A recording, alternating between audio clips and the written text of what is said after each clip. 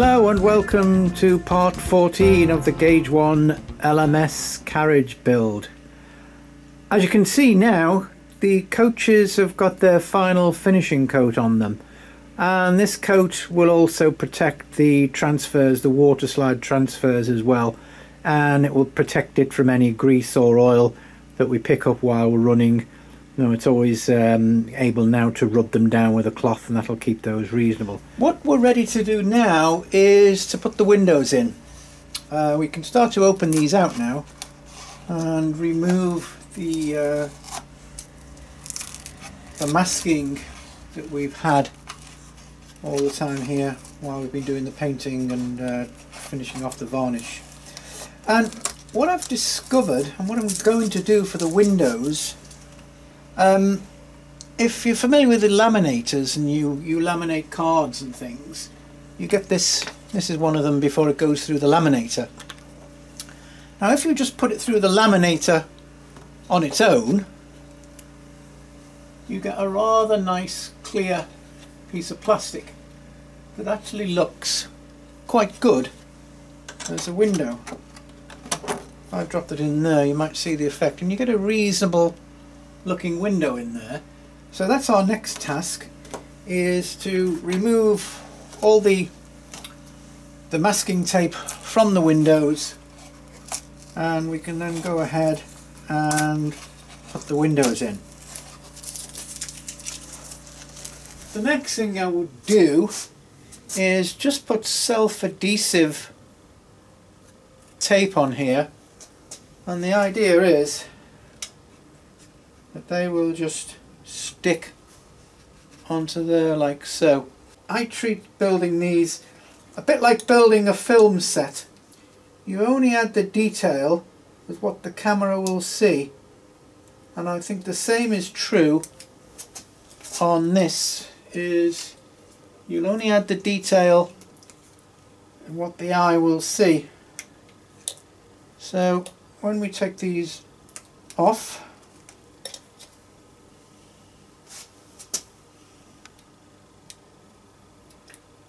so I've removed the backing now, so we've just got the adhesive visible,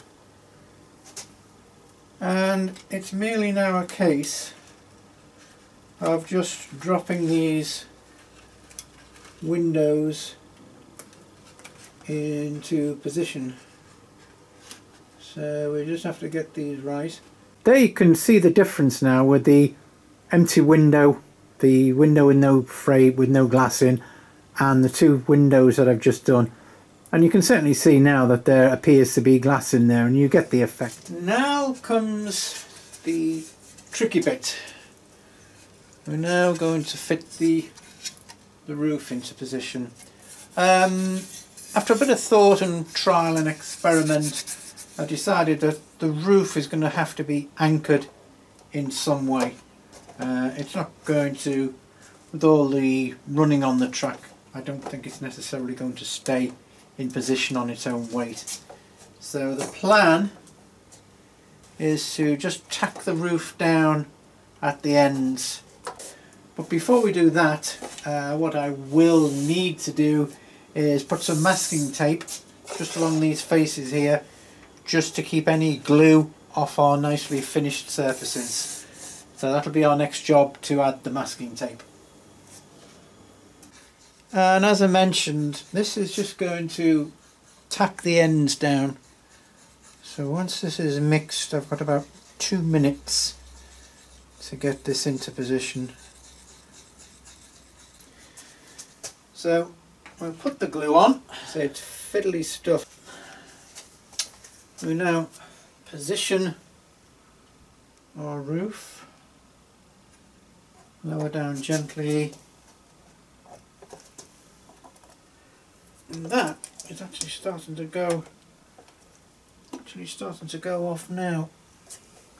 Sure we've got the overlap right. The coach roof is in position now, so that's held reasonably well now, so that will take all the knocks and bumps that is running on the track And what I'm doing now is just putting back some of the detailing that I made in some of the earlier episodes. This is some outside plumbing that fits on the roof.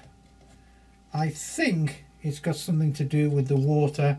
I'm not too sure. I'm sure if there's any experts out there, they'll tell me exactly what these pipes do. Also ready to fit on our little coach corridor connectors. We saw these made in one of the early episodes.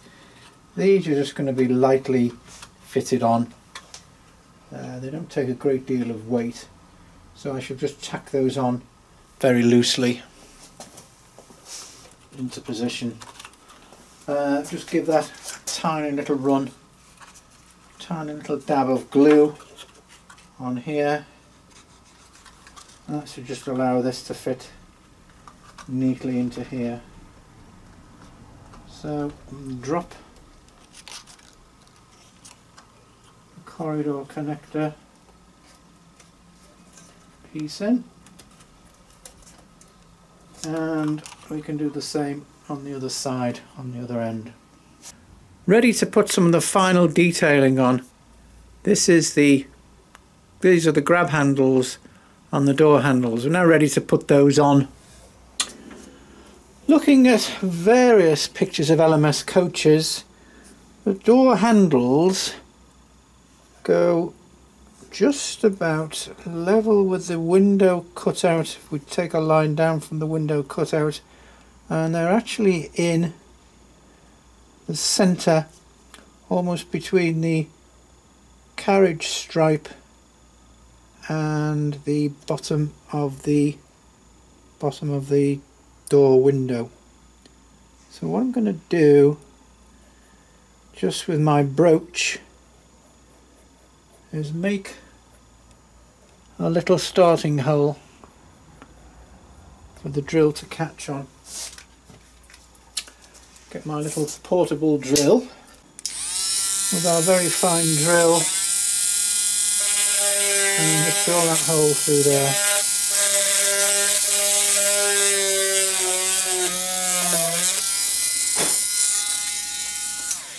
That should do. And if I've done my sums right and measuring right, this should just be a nice push fit. It's a little bit tight at the moment, so this is where the broach comes in useful. These are very useful little tools if you're familiar with them. They're very good just for opening out drill holes to enlarge them slightly.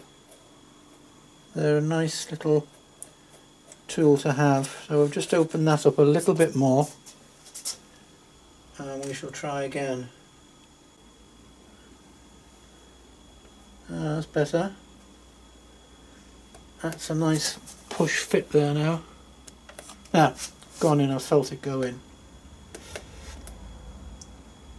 So there is our first door handle in position.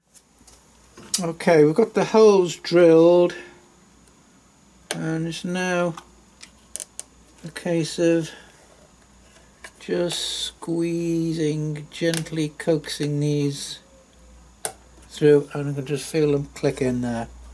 What we shall do now is work through and do the others.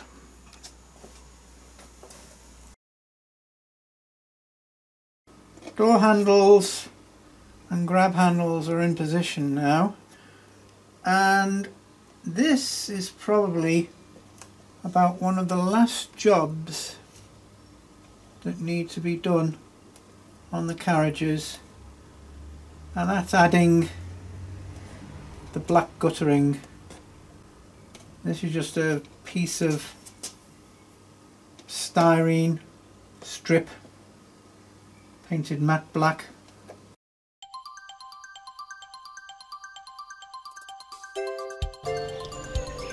Well, here's the coaches finished now, out on the track, and I hope you agree they've not come out too bad.